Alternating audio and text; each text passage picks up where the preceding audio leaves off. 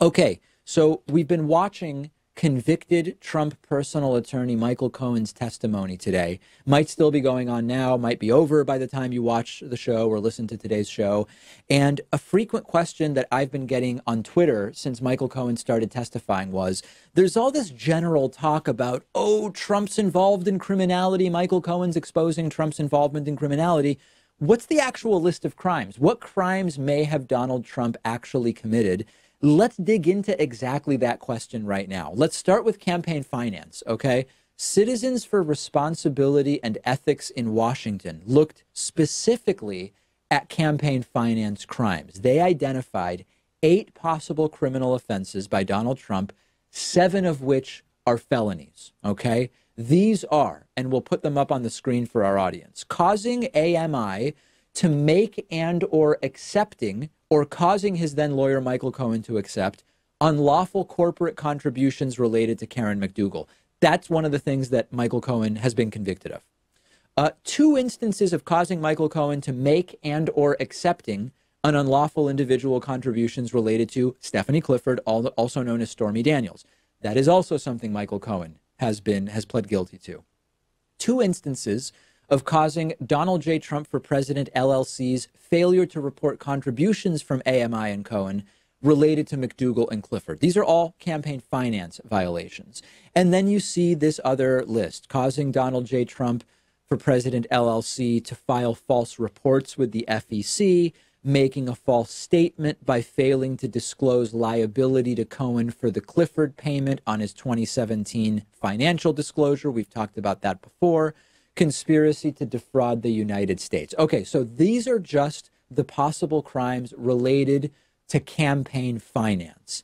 Then, before we move on, I should say, if anyone's going to argue Trump doesn't know anything about campaign finance, well, Trump has been saying for years, including as far back as 1999, that no one knows more about campaign finance laws than him, and he knows exactly how to use campaign finance laws to get politicians to do his bidding, and that makes him smart, knowing how to use the system. It's hyperbolic to say no one knows more than him, but it's hard to plead ignorance to campaign finance when you claimed knowledge of it, expert knowledge, many times before.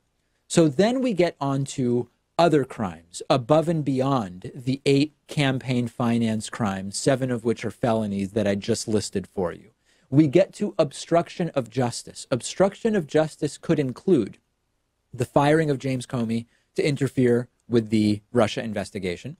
It can include directing Matthew Whitaker to install a Trump crony to oversee particular SDNY investigations into Donald Trump and others. I mean, there's so many examples of obstruction of justice that I can't even go through all of them today.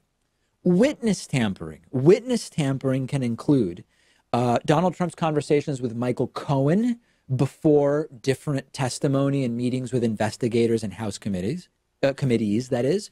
Paul Manafort. We have reason to believe that Donald Trump engaged in witness tampering related to Paul Manafort and others. Okay, so witness tampering is the next umbrella. And then this is a really interesting one. Lying to investigators and lying to the FBI under oath. Here's what I mean by that. When Donald Trump was asked questions which he responded to in writing by Robert Mueller's investigators, those responses were considered under oath testimony. In the same way that if he sat in person with those investigators and he lied, that is lying to federal investigators. Based on Michael Cohen's testimony today about a number of different things, it is very possible, we don't know this yet, but we may learn about it. It is very possible that some of the written answers that Donald Trump submitted directly contradict what Michael Cohen testified to under oath today. This could be related to Trump's knowledge of and involvement in the Trump Tower, not Trump Tower, Moscow, the New York City Trump Tower meeting with the Russian lawyer for dirt on Hillary. This could relate to Trump's claims about his involvement and awareness related to Trump Tower Moscow plans. If Trump submitted in writing under oath one perspective on that, and now Michael Cohen under oath is saying the opposite, someone is lying. They can't both be true. It can't both be true that Trump had no knowledge in advance of the meeting with Natalia Veselnitskaya and that Donald Trump Jr. came in and told him the meeting had been set, and Trump said, okay, that's good to hear. Somebody's not telling the truth there. And if Trump said the former in his written submission to Robert Mueller, we're also talking about a crime for which other people wrapped up in this thing so far are going to be doing time. So this is just the beginning of the list of possible crimes, and there's already a lot of them. And I know I'm missing some, but we have limited time, and the potential crimes of the president at this point are great. So that's as far as we're going to go with the list today. I am thrilled to tell you that today's episode is sponsored in part by Blinkist.com/Pakman.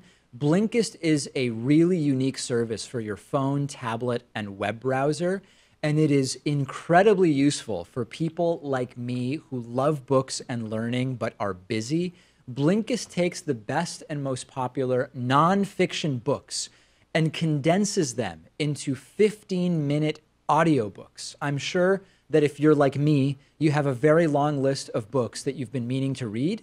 You only have so many hours in the day, and that's why Blinkist is so amazing. They take the most important information, the themes, the insights from each book, and they distill it into a 15-minute audiobook that you can listen to in one sitting. I've listened to a ton of books on Blinkist. Our audience can get a 7-day free trial by going to Blinkist.com/Pakman. If you're watching on YouTube, I put a link in the description. I have listened to Blinkist books about economics, about political science, about history, about science. So many interesting things. And after the free trial, if you like it, you can continue enjoying thousands of condensed audiobooks for about $5 a month. Go to Blinkist.com/Pakman. That's BLINKIST.com/PAKMAN.